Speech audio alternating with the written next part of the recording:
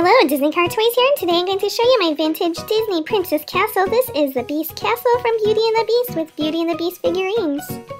This castle is a Disney-themed Polly Pocket playset. This is the outside. You can see that it's a really big set, especially for a Polly Pocket. Back then, the Polly Pockets were just really small lockets, so it's terrific to have a 3D castle like this.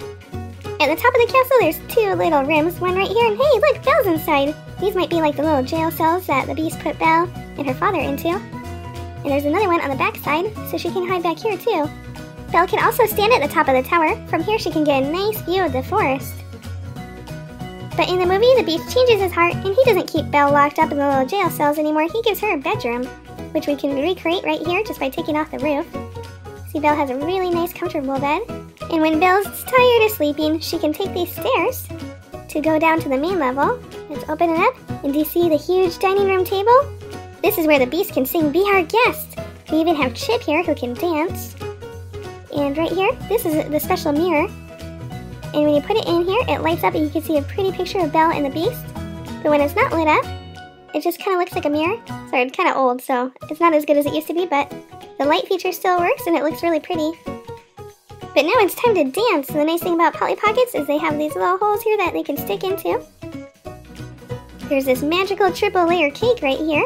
And if you turn it, Belle spins, but also everything on the table spins, the other cakes and even Chip.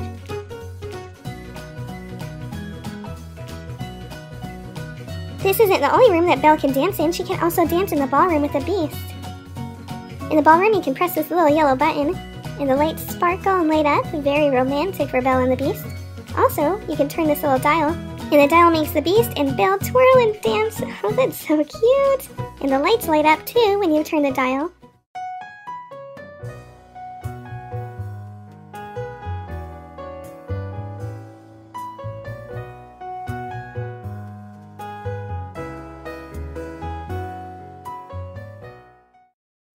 The Beast is starting to fall in love with Belle, and so he takes her from the ballroom to the library and tells her she can read any book she wants to. We're all done looking at the West Wing. Let's head back over to the East Wing. Cross the dining room and oh, there's the Beast's flower. Can't touch that. And also, there's Cogsworth.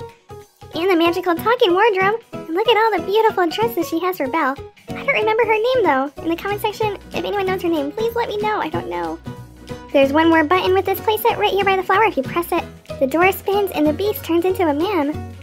There's no button though to turn the man back into a beast, so if you want to do it, you gotta just spin it yourself. Ooh la la, who knew he was hiding under all that fur? Oh Beast, you are so hunky! I love a man who can rock a ponytail! If you enjoyed this vintage Polly Pocket toy review, please like my video and also subscribe. Click on a picture to watch another fun toy video. Thanks for watching and have a great day.